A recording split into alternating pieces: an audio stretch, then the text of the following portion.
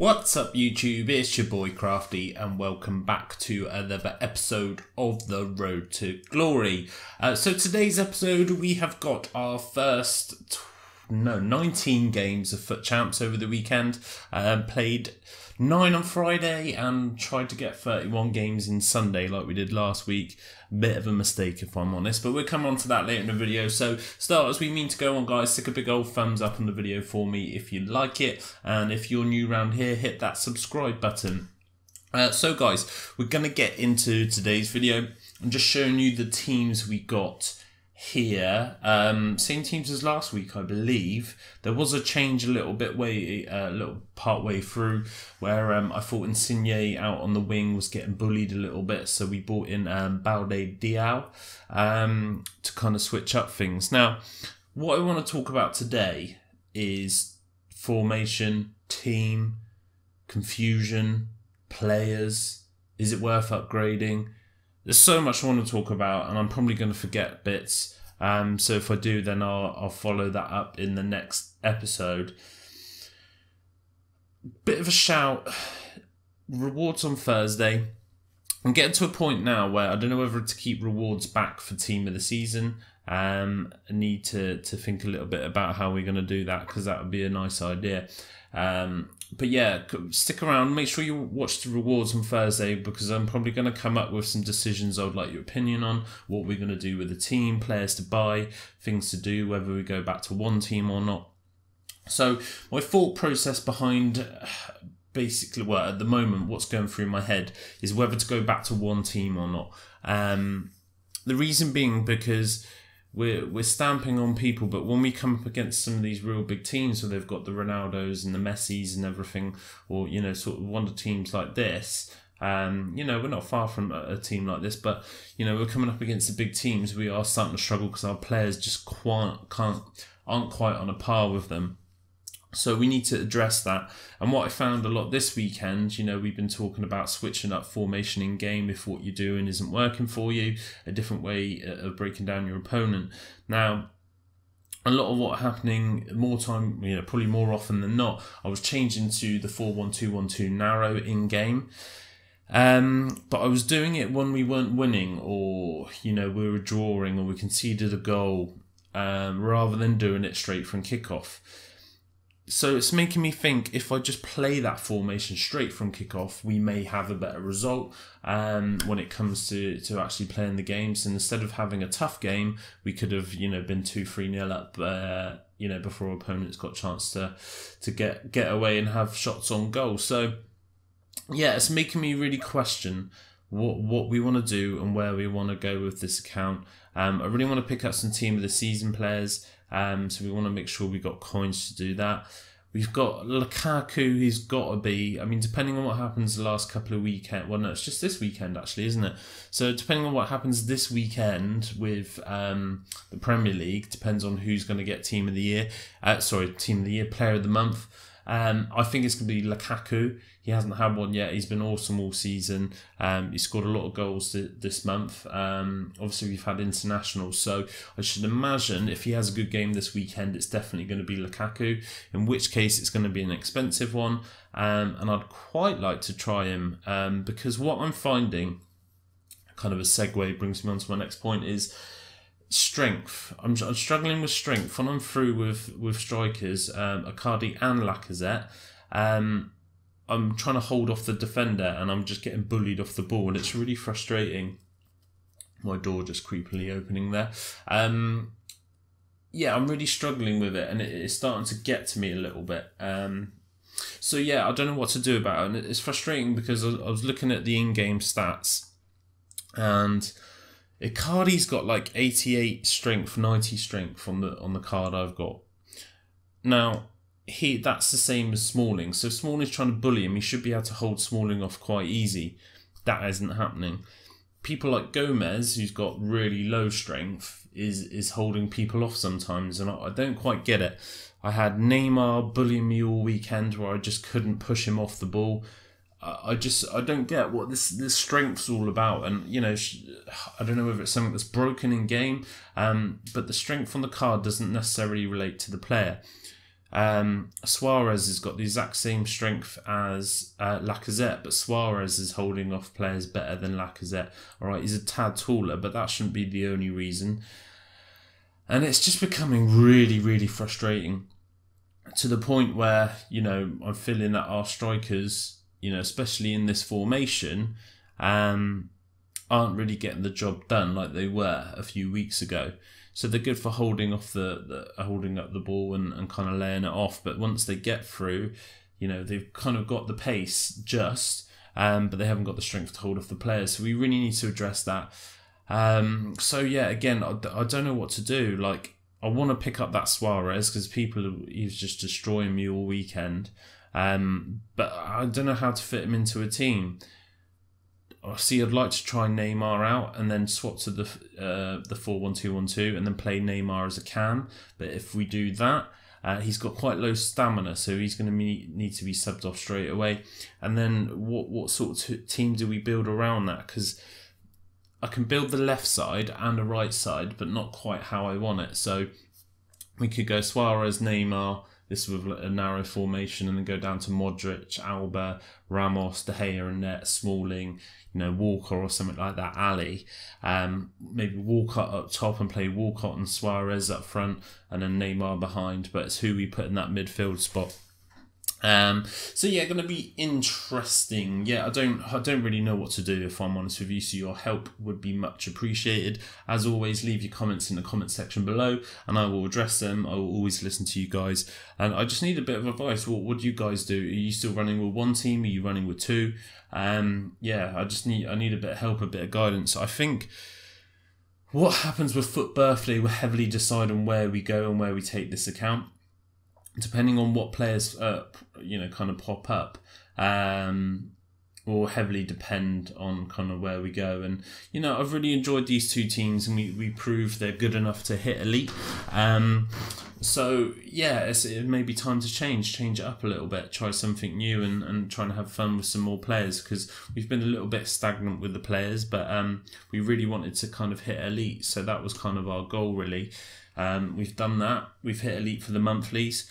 There's nothing else really for us to do, kind of, unless we, you know, top 100 or something. But you know, we've been in the top 100. I don't think we're ever going to finish there. With especially being in Europe, it's really tough. So yeah, we've kind of capped and peaked, I suppose, on this account to a certain degree. So it's just a matter of playing with some different players to make it more fun.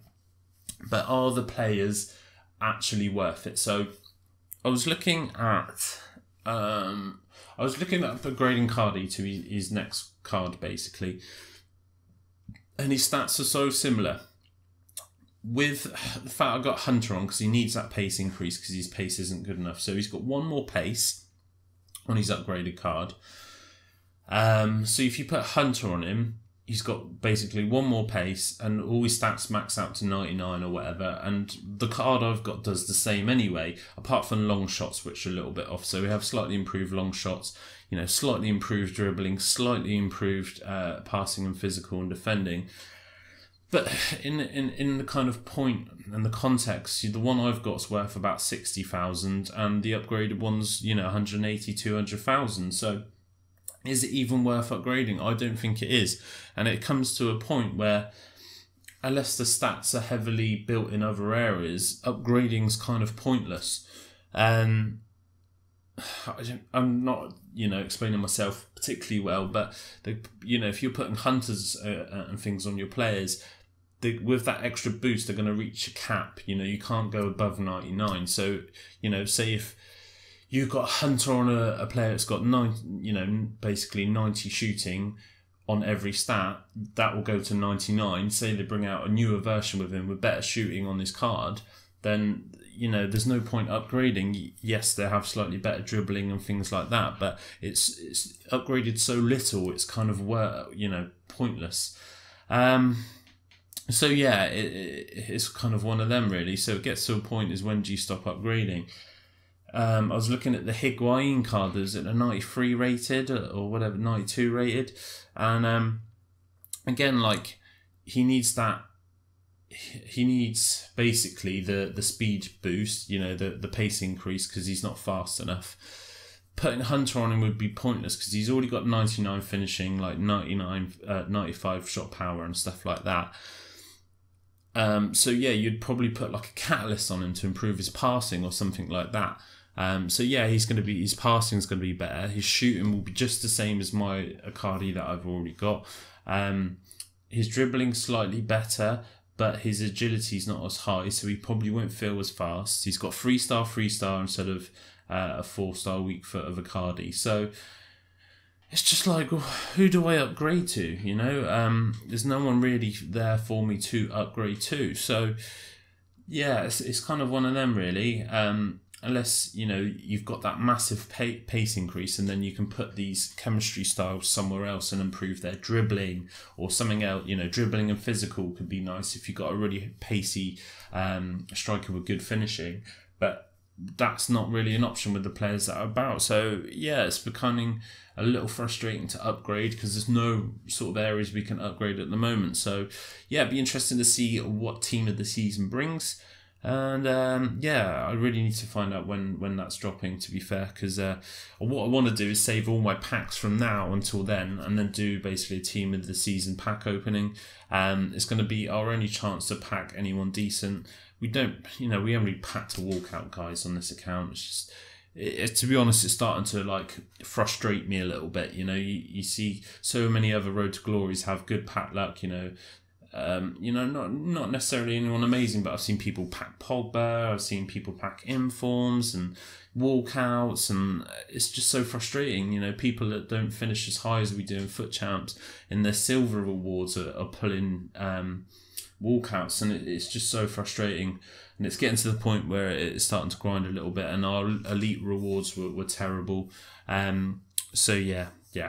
But that's enough of me moaning. You see here we pick up Baudi Diao. Like I said earlier, Insigne just felt his dribbling's amazing, but his physical just lets him down a little bit. Sometimes he can get through, but not all the time. So I was looking for that sort of physical player, and I thought I'd try that. But I really missed his dribbling because Diao's is just not as good. He doesn't feel as nimble. Obviously being a little bit taller and things, you kind of get that. So yeah, I think we ended up selling him.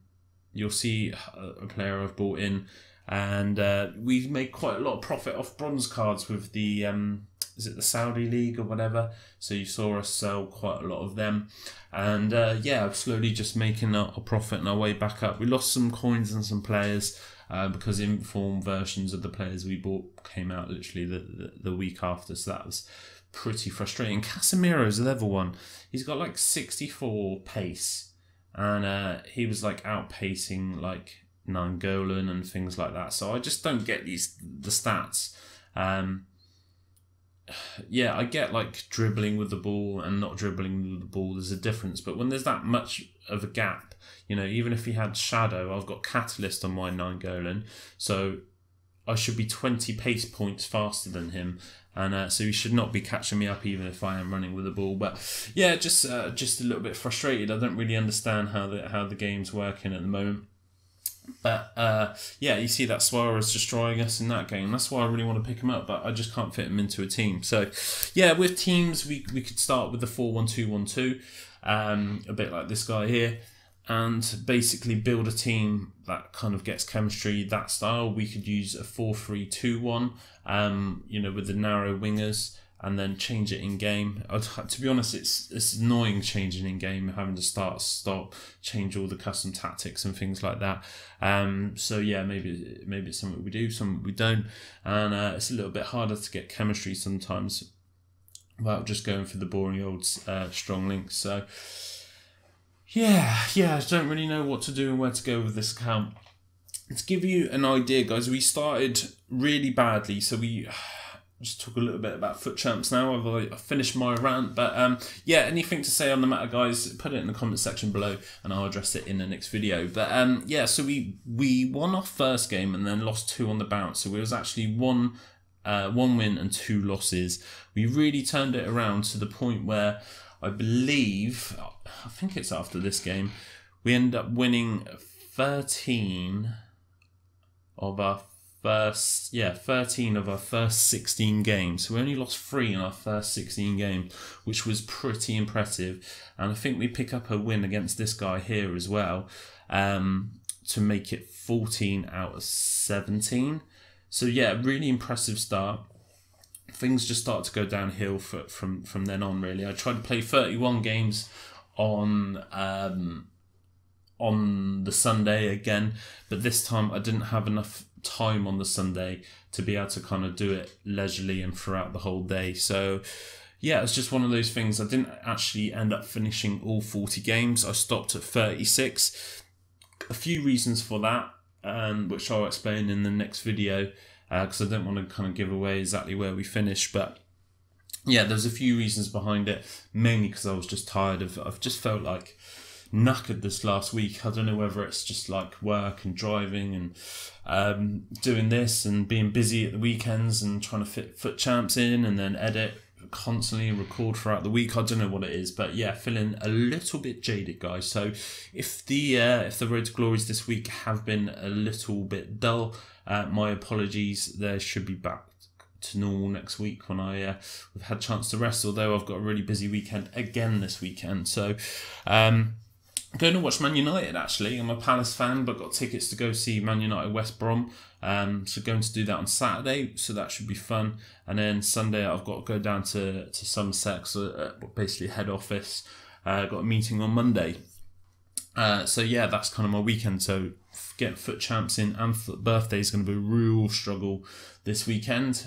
So yeah, probably next week I'm going to be even more tired. But yeah, hopefully we can have a rest soon, have a little bit of a break, and yeah, just get back to normal, get back to a routine. Although we do have a holiday booked in April, so maybe that won't happen. Maybe that won't happen, guys. But yeah, just going to keep content rolling no matter what.